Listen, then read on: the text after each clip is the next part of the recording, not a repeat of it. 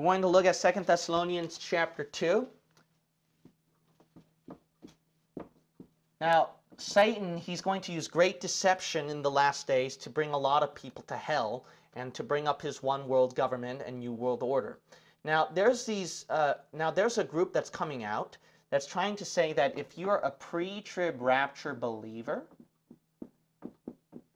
that it's opening up the door where you accept the Antichrist. So that's the deception the Antichrist will use. So they claim that there's this false rapture teaching. And with this false rapture teaching, they're probably going to have people disappear. Because here's the idea. Let's assume that you believe a rapture before the tribulation. So let me draw the timeline here so it can make sense.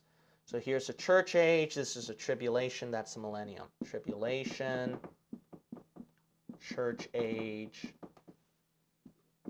So that's where we are. We are in the church age. We believe that we will be raptured before the tribulation. So this is the rapture. And then over here we'll put as a millennium, 1,000 years. Now, they teach this. So here comes the man of sin, the Antichrist. And this man of sin, when he comes to the scene, he's supposed to claim as Jesus Christ, right? That's what he's going to claim himself to be, Jesus Christ. Now, pre-trib rapture believers, we are looking for the Antichrist or Jesus Christ. We're looking for Jesus Christ, right, to come first, not the Antichrist. He comes after. But then these people who deny a pre-trib rapture, they argue this way. So here's the logic. If you're looking for Jesus Christ first, not the Antichrist, that's not true. Because we believe that the Antichrist is going to come out first, not Jesus Christ. That's what post-trib rapture, or people who deny pre-trib rapture, or pre-wrath rapture, or post-millennialists, that's what they believe in. They believe that the Antichrist will have to come out first, not Jesus Christ. Because think about this. If we're looking for Jesus Christ first, here comes the Antichrist, and he proclaims himself to be Jesus Christ. And because he proclaims himself to be Jesus Christ, these pre-trib rapture believers who kept looking for Christ, they're going to say, oh, this is the one. And, you know, maybe there's going to be this false rapture set up and project and all set up. And then these pre-trib rapture people are going to follow the Antichrist. So that's their argument. Now, the thing is that it's actually very silly. Now, no offense to people out there, it is a silly argument. At first, it sounded logical though, right? The reason why is I made it sound as logical as I can, because that's what they're trying to say. They try to say this is how it's going to happen. But if you think a little bit more carefully, you're going to realize this really doesn't work. What is rapture? It's caught up, right? If this is this Antichrist caught up or he goes down? He's going down on the earth. Pre-trib rapture people are looking for to go to heaven. All right? If this Antichrist comes down on the earth and rules over the world, you know what pre-trib rapture people are going to think? They're going to think, this is the Antichrist. This ain't a rapture. Well, what if there's a false rapture of people disappearing? Well, the thing is, there might be a false rapture with people disappearing, but let's say that I'm a person who's a pre-tribber, okay? And I didn't get, and there was this false rapture, so let's say this is a false rapture. And then this false rapture had happened, then you know what I'm going to think when I look at this guy? I'm going to think, you know, I missed the rapture. And I'm going through the tribulation with this Antichrist. See, that's just that simple. See? So this is a very nonsensical argument. So you got to realize this, is that this thing doesn't work. I'll tell you one thing. What if the pre-trib rapture people are wrong? Well, I'll tell you one thing. If we pre-trib rapture people are wrong, what's going to happen is this. We're automatically going to be post-trib like you are. Okay? We're going to fight the Antichrist. We're going to realize that this is a deception. This pre-trib rapture didn't actually happen at all. See, that's what's going to happen if we're wrong. But if the post-trib rapture people are wrong, that's more dangerous. You might say, why? Because, okay, post-trib people or post-millennial people, or people who deny a rapture, all right? Whatever. The point is, these three groups follow two dangerous things that I don't know if you really thought about before. They follow two dangerous things. One, they believe that the church will go through the tribulation. And after they go through the tribulation, then finally Jesus Christ comes down on this earth and rules over the world. So the thing is this, is that they believe the church will go through the tribulation and eventually Christ will come down and rule over the world. Here's the problem. Every one of them, these three people, including post-trib rapture people, they use verses quoting that Christians are going through the tribulation. So they will use like the book of Acts. They will use the book of Corinthians, that we must go through tribulation, etc., etc., etc. We went through many trials and tribulations. That's what they're teaching. And that's the problem. The problem is, so then if you apply the church age with the tribulation, we don't know how, when the tribulation's starting, what's happening, and maybe, who knows, Obama's the Antichrist or whoever. We don't know. But what's going on is that we can't tell if we're in the timeline of the tribulation right now or whether we're not. And then, since we're going through the tribulation, in comes this Christ who comes to the scene and says, finally, I bring the rulership on the earth, because that's what you've been waiting for me. Hey, churches, you've been waiting for me. You went through the tribulation. Now I can rule over the earth. That's dangerous, don't you think? But we have a specific separation we can tell. It's going up to heaven. See that? Something dramatic like that going up to heaven, we can tell the pinpoint. So even if we're wrong, we won't get fooled. But these people, you don't have a specific timeline here of that specific division, so you can't tell. That's extremely, extremely dangerous. Now, number two, this is worse. You think that was bad? This is worse. What you three share in common is not just this belief. The church will go through the trib and Christ rules. The second problem is this. Do you know who believes this teaching that the church will go through the tribulation? Catholicism.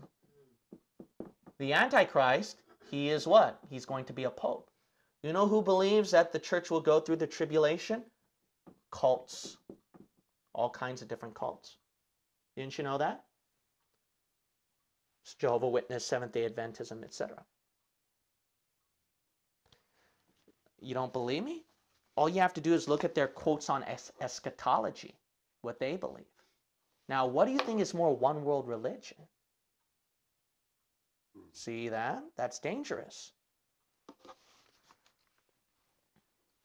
Here's the quote. Catholicism quotes, this is by Robert Brahm in Catholic Answers, their official website, Catholic Answer, Apologetic for Catholics website, August 10th, 2004. The title is The Rapture. The problem with all of the positions, except the historic post-tribulational view, which was accepted by all Christians, including non-premillennialists, is that they split the second coming into different events. With respect to the rapture, Catholics certainly believe that the event of our gathering together to be with Christ will take place, though they do not generally use the word rapture to refer to this event. Somewhat ironically, since the term rapture is derived from the text of the Latin Vulgate of 1 Thessalonians 4:17, we will be caught up. So notice right here that the Catholicism, they don't believe in splitting the second coming to different events like we do. They do not believe in this doctrine where the church is pre-trib rapture, that they will go through the tribulation. Let's also look at right here. Not only that, I tell you to look at their catechism, their official catechism. I mean, it's online, the Vatican website. If you look at their official catechism about end times, about tribulation, it says that the church has to go through this fiery trial through this time of the tribulation. And then eventually Jesus Christ will come down and rule over the earth. Seventh-day Adventism, quote, this is by Samuel Bacciocchi. The Secret Rapture, Is It True? The title of the article. In their Signs of the Times, January 2011. Quote, Revelation then portrays not a pre-tribulation rapture of the church, but a single post-tribulational return of Christ. In light of the reasons discussed here, we conclude that the popular teaching of a secret coming of Christ to rapture the church before the final tribulation is devoid of any biblical support. Listen to this part. Such a belief makes God guilty of giving preferential treatment to the church by removing it from the earth while leaving believing Jews to suffer the final tribulation. See, they deny dispensationalism. We believe that distinction with Jews and the church. Scripture, however, teaches that Christ's second coming is a single event that occurs after the Great Tribulation and will be experienced by believers of all ages and all races. This is the blessed hope that unites every nation, tribe, language, and people. So you see right here how these cults are combining these things. Not only that, here's another thing that I want to add. It's not just this one, but you got to realize this. Anti-Semitism. So they believe in replacement theology. Now this one, I'm going to make it shorter. Go to Matthew 25. Matthew chapter 25. Now you got to realize this.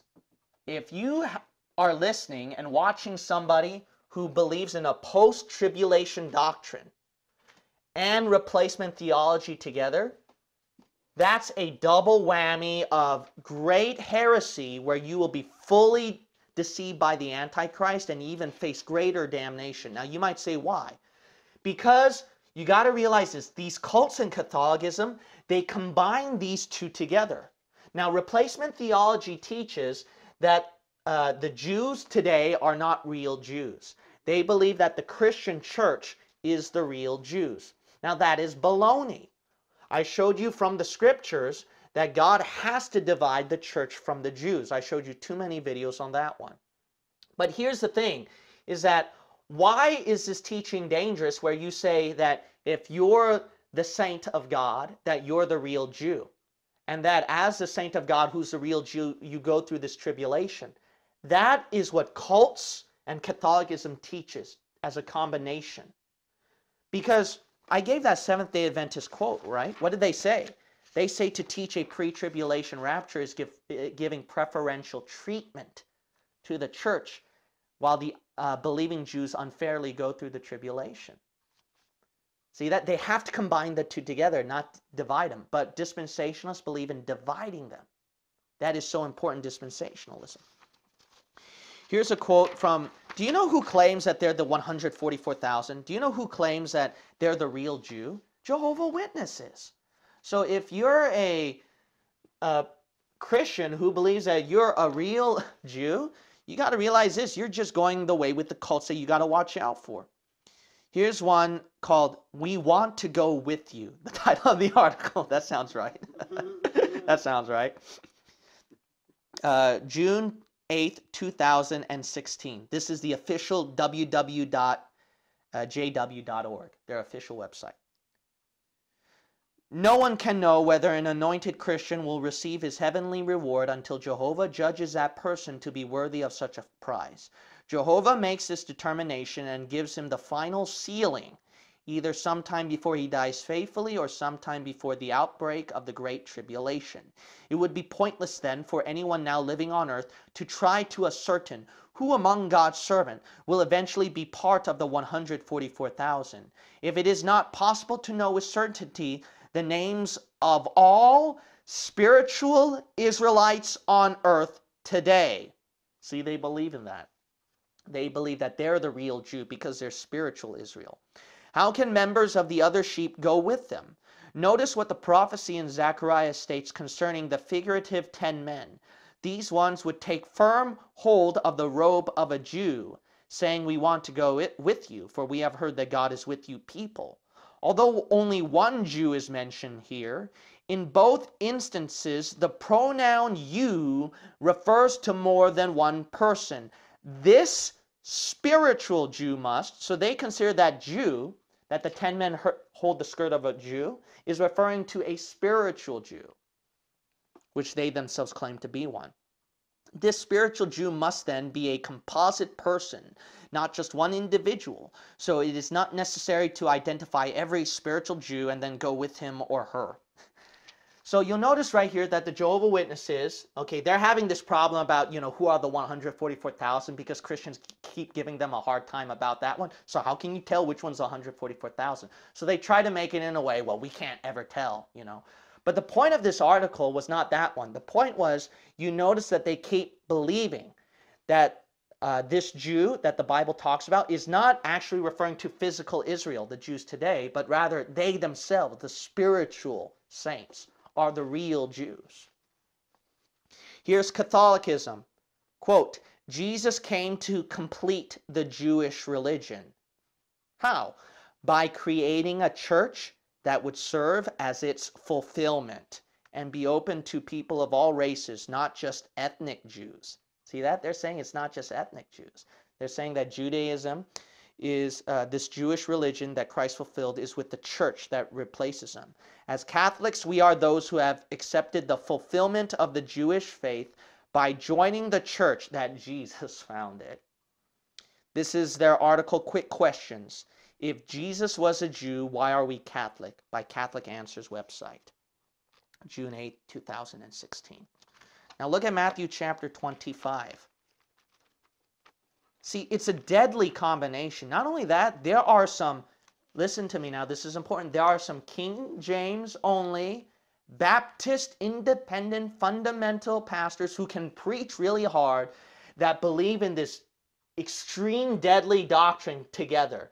Replacement theology, post-trib rapture. Isn't that dangerous for people who believe the King James Bible is perfect? And here you are, you thought that you'd become a Bible believer because you believe the King James Bible is perfect, but then comes some heretical nut jobs who gives you these two deadly doctrines. That is what? These things have to combine post-trib and replacement theology together. This one world order, new world religion. But not only that, we saw the danger as well as post-trib, right, concerning the Antichrist. But this one is even more dangerous. Do you know why? Okay, one thing to go with the Antichrist with post-trib doctrine. Another thing, that you go to hell. Because why? You think that the Jews today, the physical Jews today, are not real Jews. So you don't support them. And the Bible says that your salvation in Matthew 25 is dependent. Now this is tribulation salvation, not church age salvation. So we don't have to do Matthew 25. But Matthew 25 is for people at the tribulation. And you have to follow this for your salvation. Look at Matthew chapter 25 and verse 31. When the Son of Man shall come in his glory, and all the holy angels with him, then shall he sit upon the throne of his glory. So notice that Jesus Christ, he conquers the whole world. Tribulation is done, and now he's going to judge people who go to heaven or to hell. Verse 32, and before him shall be gathered all nations, and he shall separate them one from another, as a shepherd divideth his sheep from the goats. And he shall set the sheep on his right hand, but the goats on the left. Then shall the king say unto them on his right hand, Come ye blessed of my Father, inherit the kingdom prepared for you from the foundation of the world. So notice that God, he invites this one side to enter the kingdom from the foundation of the world. What's this kingdom from the world? That's the millennium. Remember, Jesus is coming down after the tribulation. So this timing is perfect, Matthew 25. Now, to enter this millennial kingdom and not to go to hell, this one group entered this kingdom. Why? Verse 35, verse 35, because they fed him, they gave him drink. He was a stranger, they took him in. Verse 36, they clothed him, they visited him in prison. But in verse 37, the righteous is asking the Lord, When did we feed you, clothe you, visit you in prison? And God says, when you do it to the least of my brethren, in verse 40, then you did it to me. Verse 40, and the king shall answer and say unto them, verily I say unto you, inasmuch as ye have done it unto one of the least of these my brethren, ye have done it unto me. So when you do it to my brethren, you notice what Jesus said, my brethren. Why is that important? Because that's referring to Jews. It's not referring to saved Christians, fellow Christians. When you hear churches quoting Matthew 25 as part of your salvation, that is heresy. That is for the tribulation, their salvation. And my brethren is not to Christians. My brethren, Jesus says, is for Jews. How do you know that, Pastor? Because who's the author here? Matthew. Whenever Matthew mentions brethren, it's referring to a Jewish context, especially when Jesus said my brethren, like his bloodline. The simple answer is just look at Matthew 23. Matthew 23. Matthew chapter 23 and verse 8. So some of you have heard me use these verses over and over again. Verse 8. But be not ye called what? Rabbi. So this is Jewish. God is speaking to Jews. This is not Christian church. I don't want you to call me a rabbi, okay, when you come here, okay? For one is your master, even Christ. And all ye are what? Brethren. See that? So this is referring obviously to Jews. These are all brethren. So this is supporting the Jews. Now go back to Matthew 25. Verse 41, then shall he say also unto them on the left hand, depart from me, ye cursed, into everlasting fire, prepared for the devil and his angels. Why? Why did this other side goes to hell? Because verse 42, 43, 44, they did not feed, clothe, visit in prison. Especially feeding, right? And visiting in prison. How that makes more sense in tribulation, right? Because in tribulation, you have to have the mark to eat, to drink. If you're not on the Antichrist side, you're in prison. This really makes sense. See, that not only that, Jews are persecuted in the tribulation. Matthew 24, Daniel 9. I mean, this makes perfect sense. This is referring to the timeline of the tribulation and God's judging them who will be worthy to enter the millennial kingdom. Verse 45, because they failed to take care of Jesus' brethren, the Jews.